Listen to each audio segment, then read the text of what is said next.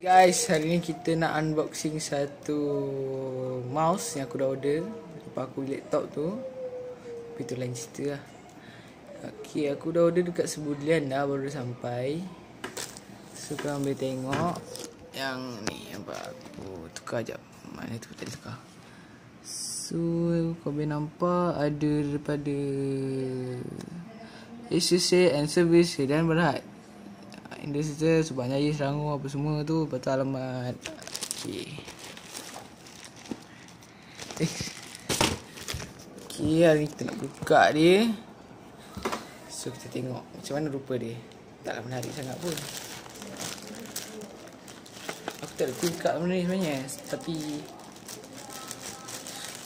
kita gunting saja.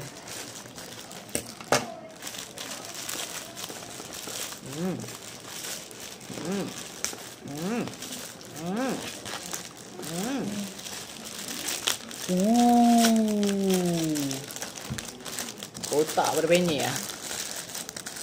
Dah hampir 3 hari lah aku pergi ambil dekat ni. What the? Woo!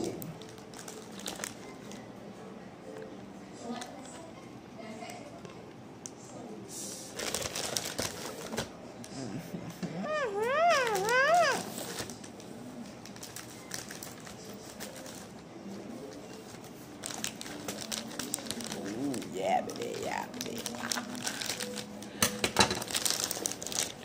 Nak tengok dia kata unpack. Wih, boleh tahan. Buat kotak pun koyak lah. Buka ada ni. Sini. Over here. Oh, over there. Buka ada ni.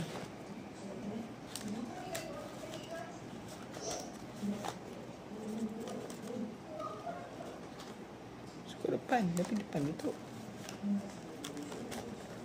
La ilaha illallah, jangan satu koyak kotak kau. Kita gunting ke? Macam mana guys? Oh, kat belakang ni ada macam-macam Solid fit V-type reach and finger stop design. Lepas tu bahasa Cina, bahasa Rusia semua ada belakang ni. Ultimate longevity and adjustable click resistant with Omron 5M plus 20M dual switch. Oh, cun. So tak ada pilihan lah. Wow. Jangan cakap aku ganas sebab tak tu memang dah macam tu.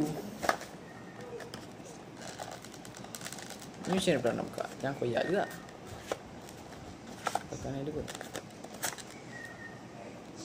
Wih guys, what's happening? Wow. Ambil feel.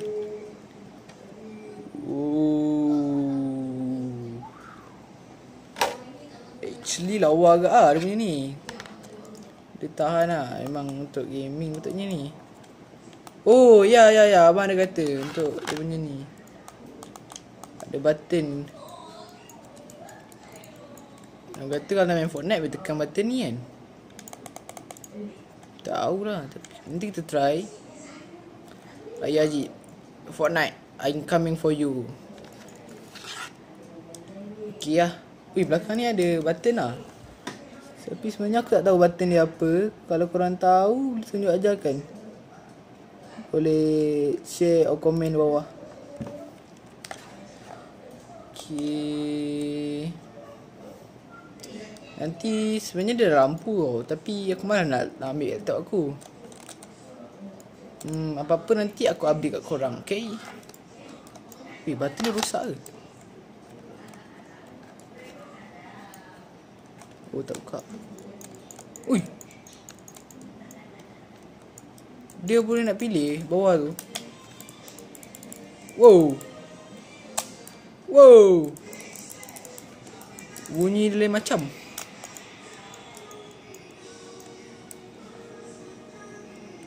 Aku nanti je siapa? Apa nanti sambung?